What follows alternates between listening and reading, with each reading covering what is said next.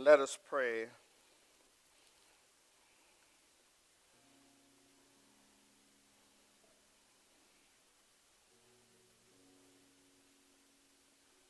Loving God, come and meet us. Come and help us, Lord. Come and inspire your word to us. And direct us, we pray, in Jesus' name. Amen.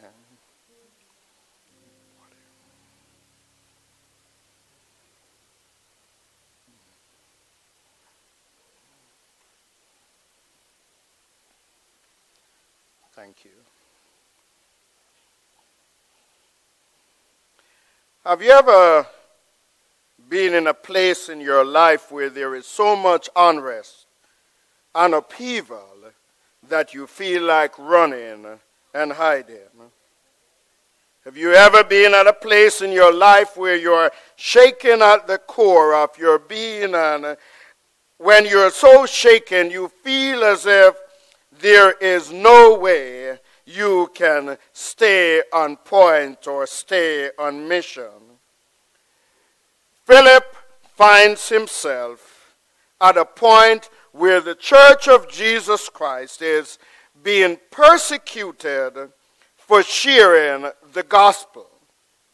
Remember, Philip was not one of the original disciples. Philip had simply signed on to help the church during a time of growth, and now one of his partners, a man by the name of Stephen, had been killed, and Philip was seeing what was about to happen, and the temptation would be for him to say, I quit, or I run and hide. Don't know if you've ever been at a stage in your journey where door after door seems closed, where disappointments increase and failures multiply and setbacks seem to repeat themselves, where it seems as if all that's coming to you is defeat. Anybody ever been at a stage where you are attacked spiritually, where you have no spiritual desire, where you don't want to connect with God, you don't want to pray, you don't want to be among anybody who is saying anything or doing anything with God, where physically you are fatigued, and where you feel overwhelmed and helpless? It's easy when you are under attack for you to pull away. But today's scripture is very instructive, because even though Philip was running away from a Jerusalem which was in unrest, Philip knew who had called him and for what purpose he was called. And so Philip goes to Samaria to declare the love and the truth and the deliverance of God. Those of us who were here last week know that we began this sermon series by talking about the difference between Jews and Samaritans.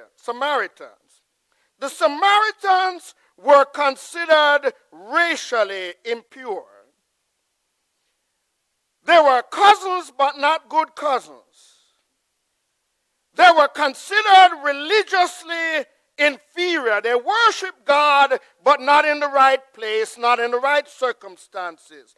They observed Moses' law. They looked to the coming of the Messiah, but the Jews couldn't stand them, and they couldn't stand the Jews either. Sometimes, even when you try your best, you're not good enough for some people. But Philip understood what God's call to him was: to take the good news, to take this message of salvation through Jesus Christ to people who needed it. Philip, coming out of the unrest in Jerusalem, could have said to himself, I am defeated, I am broken, I just can't do it. And I don't know if ever in your life you've gotten to a point where you say, I can't do it. But I'm suggesting to you that it's not over until God says it's over. Philip goes in the power and in the presence of God, and he goes to Samaria. And even though Jews and Samaritans don't like each other, something wonderful starts to happen. Paralytics become healed. People who are possessed get delivered. Transformation and renewal is happening, and Philip recognizes something about God which may be helpful to all of us. When you open up, God will open new opportunities for you. If you can't open up, then sometimes nothing happens. I want to suggest to somebody here this morning that even if the background and the noise in your life is such that it makes you want to close up, open up in the name of Jesus and see what God will do. As Philip opened up his life, new blessings, new opportunities, new challenges started to unfold. Most of us in here have muscles.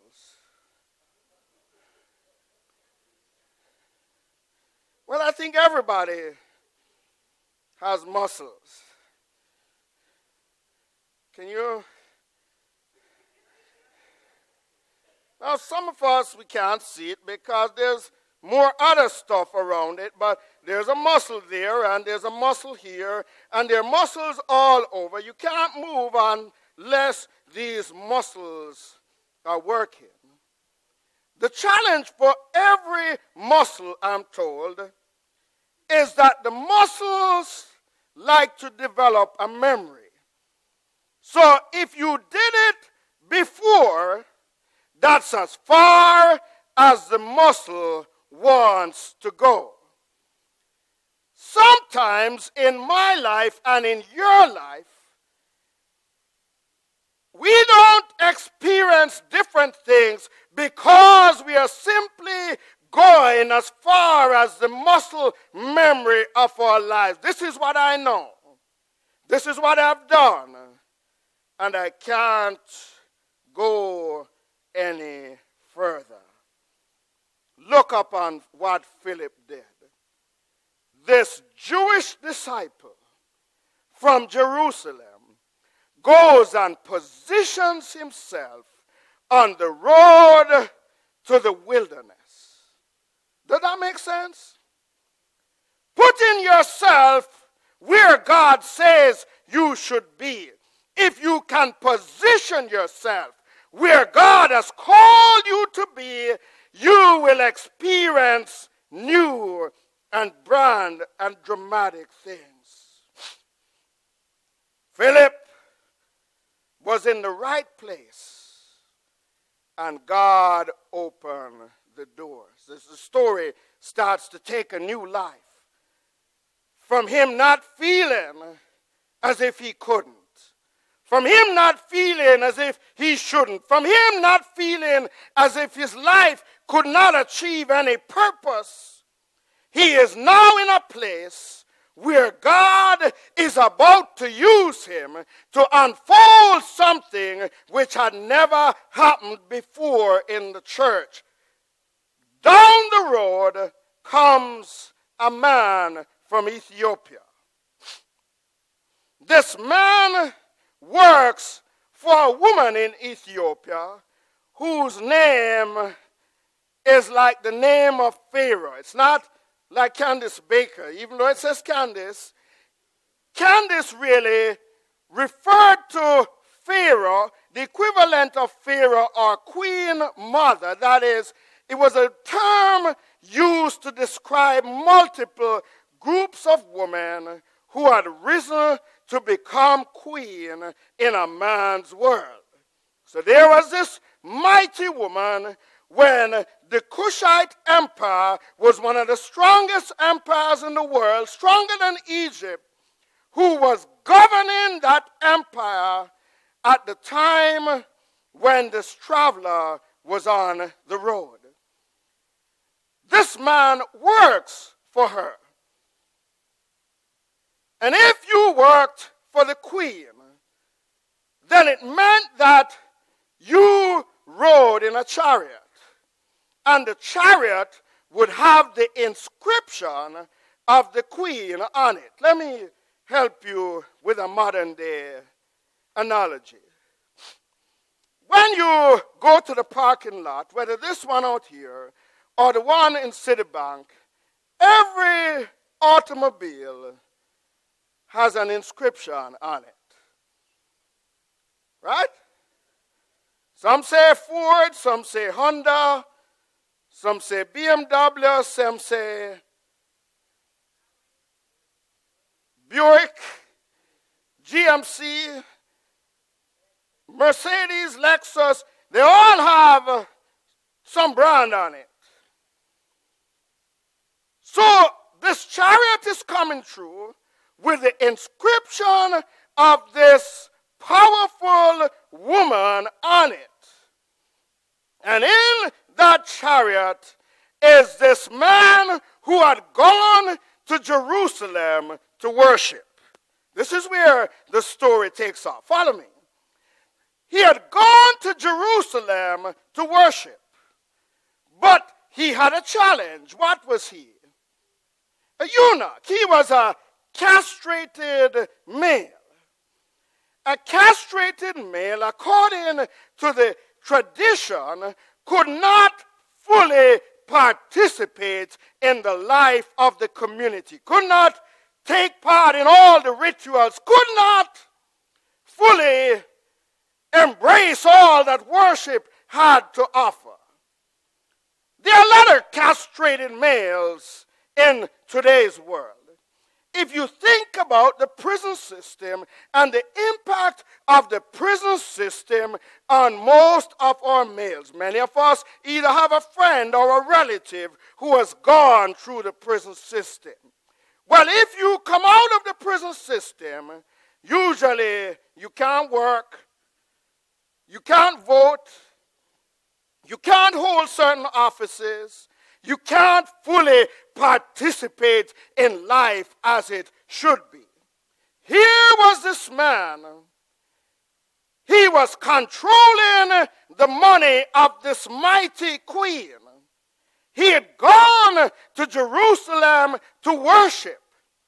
But the society had defined on him that you are limited, that you are castrated. Can I speak to the woman this morning?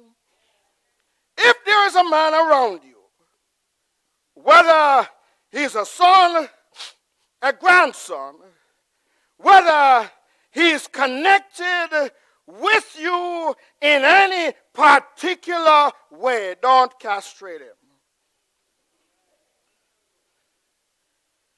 Across the board, most women are doing better than black men. You take it out of America and take it down to Brazil. You take it through the islands or take it to the continent of Africa or take it to England. Most black men are experiencing significant challenges and burdens of being the men that God intended them to be. The possibilities for families, if men are able to become who God wants them to be, is tremendous and powerful, as hard as it is sometimes. Don't castrate him. The Ethiopian treasurer who wanted to worship God is looked upon in a funny way. We look in the scripture and Philip's name appears in the Greek text 9 times. This man's name doesn't appear a single time. Have you thought about that? Which means that he is regarded as being anonymous. But he comes and meets Philip, who is going through a hard time, but Philip, who realizes that even though I am going through a hard time personally, God has placed me here so I can be a blessing to this man who is searching and seeking for something larger and bigger for his life. And both men meet.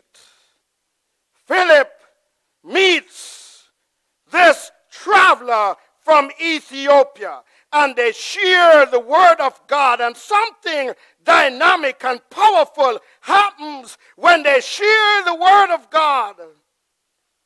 That the man says, I want a new identity. Baptize me. And when he is baptized, suddenly this man who could not fully participate realizes now that in Christ he is whole. In Christ he is well. In Christ he is a total human being. In Christ he is no longer a stranger. In Christ he has access to the throne of God. It happened because Philip did not say, my mission is to those in Jerusalem. It happened because Philip didn't say to himself, I am simply going through a hard time and I don't want to be bothered with this call and this mission of God. It happened because Philip was obedient to be in the right place. But it happened also because Philip said, can I take the risk to come into your chariot? Jump into the Mercedes or into the Honda or into the Lexus. Go to a place where you shouldn't be and begin to listen. Because usually when you're with someone one-on-one and if you're listening, they tell you what really is going on. How many times we think that the message gets shared from situations like a pulpit or in a church or with a group of dancers dancing or a choir singing. None of this happens in a sanctuary. All of it happens out on the road where a man who is in distress but who understands the calling and the power and the presence of the Holy Spirit in his life becomes obedient to God and says, God, I am available to be used by you. And as he is available, God sends somebody for him to pour living water into their life. I want to ask you this morning, as you're here in the presence of God, if you're here understanding the power of the gospel, the power of the possibility of being able to step across the barriers, to step across the limitations, to step across what life says you shouldn't, so that you can share the good news of God in Jesus Christ. Dr. Howard Hendricks, author and teacher, tells the story of a young man who strayed from the Lord but was finally brought to God through the help of a friend who saw him, who listened to him, who loved him, who allowed him to repent and to come for restoration. When asked by Dr. Hendricks how it felt to be away from God, the young man said, "It felt as if I was out at sea, in deep water, going through deep trouble. And all the friends on the shore were hurling biblical accusations about penalty and wrong and what judgment I deserved." But he says there was this one Christian brother who actually swam out to get me and would not let me go. He said, "I fought him, but he pushed aside my fighting. I grasped him. He grasped me. He put a life jacket around me, and he took me to the shore." I want to ask you this week how committed you are to going to get somebody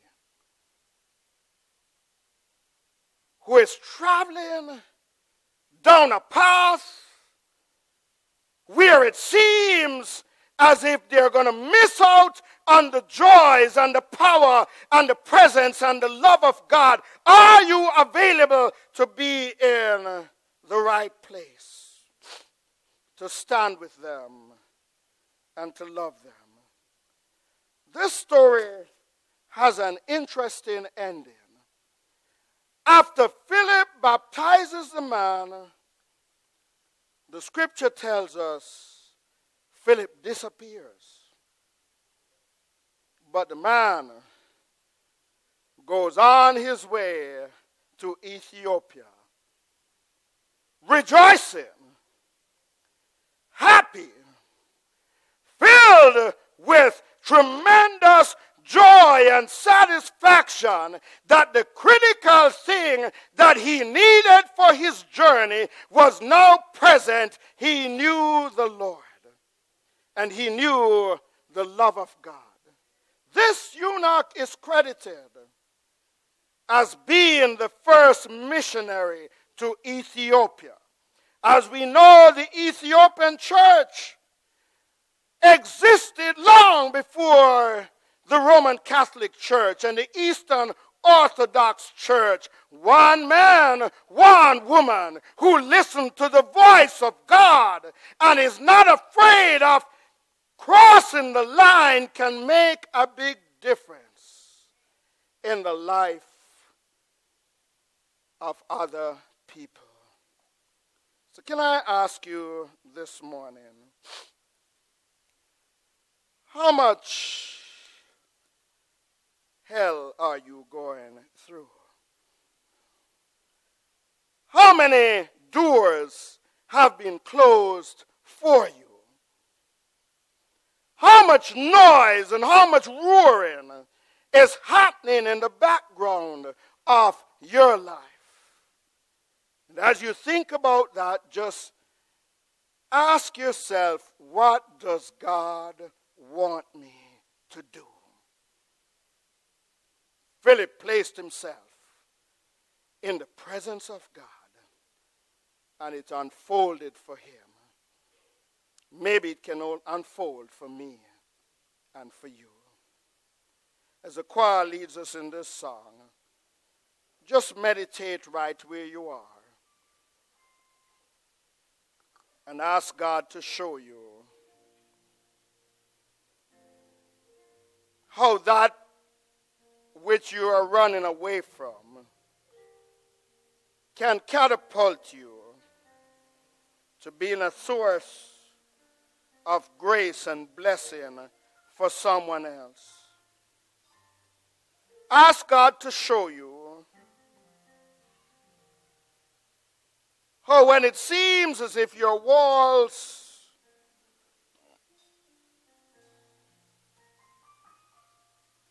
are imploding. How it means God wants you to move into something next and something different. Ask God to show you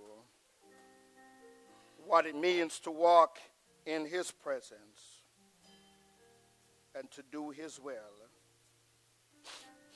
Listen as the choir sings to us. You're here this morning. You just have a sense that God wants to move your life in a whole fresh direction, that you want God just to release you from that which has you backed up and feeling disempowered. I invite you to come so we can pray together at the altar. Just come and say, God, I'm here. And I know in your presence and through the power of your Spirit that if you are alive in me, amazing things are possible with my life. Just come from your seat and says, Lord, I'm here. And I won't go back. Oh, so right now.